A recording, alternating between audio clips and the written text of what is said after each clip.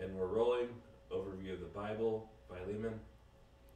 We're picking up in the little letter, probably I refer to it more as a postcard, called Philemon or Philemon, or there's all kinds of different pronunciations that people use for this. And Paul's writing to Philemon from prison. He's writing about Onesimus, Philemon's runaway slave. And he says he's more than a slave, because Onesimus he's been converted, and he's a brother, he's a believer, and he's helping Paul in service to him while Paul's in prison. Paul probably wrote this during his first imprisonment in Rome around 62 A.D.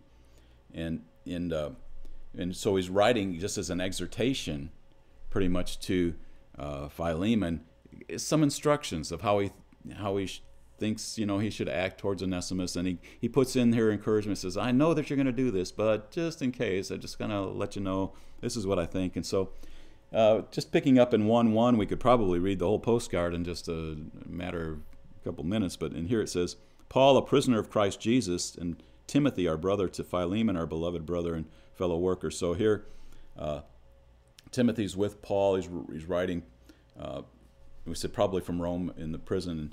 And it says, and to Apphia, our sister, and to Archippus, our fellow soldier, and to the church in your house, grace to you and peace from God our Father and the Lord Jesus Christ. So just a salutation, a greeting to several people, and the church that is in your house. So there was a meeting that's happening here in the house of Philemon. It's kind of in his town, in his area. He's probably the gathering place for believers. And it goes on to say, verse 4, I thank my God always, making mention of you in my prayers, because I hear of your love and of faith which you have toward the Lord Jesus and toward all the saints. And I pray that the fellowship of your faith may become effective through the knowledge of every good thing which is in you for Christ's sake. For I've come to have much joy, this is verse 7, and comfort in your love, because the hearts of the saints have been refreshed through you, brother.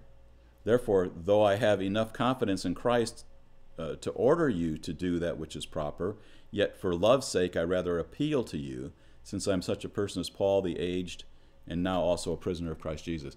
So he's saying, I think you'll do the right thing, but just in case you don't, I want to give you a little motivation, a little instruction. He says, I think I've got enough authority to command you to do the right thing in the Lord. And then he goes on to say what this right thing is. In verse 10 it says, for I appeal to you for my child whom I have begotten in my imprisonment, Onesimus. So Paul's brought Onesimus into a relationship with Jesus while Paul's in prison, who formerly was useless to you, but now is useful both to you and to me. So he's admitting that Onesimus was not a good slave. He wasn't a good servant.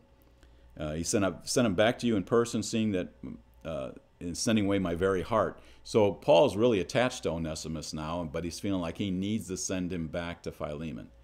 He doesn't want, in one sense he doesn't want to, because he's been very helpful for Paul while Paul's in prison. He says, verse 13, whom I wish to keep with me, that in your behalf he might minister to me in my imprisonment for the gospel. But without your consent, I didn't want to do anything, that your goodness should not be as if it were by compulsion, but of your own free will. So once again, he's just appealing to Philemon, and this is a good thing for any of us. We shouldn't be under just compulsion to do what's right, but it should be something that's coming from our heart. And so that's what this whole letter is. It's like, I pretty well know you're going to treat Onesimus the right way, but if you're not thinking that clearly right now, I just want to give you some guidelines.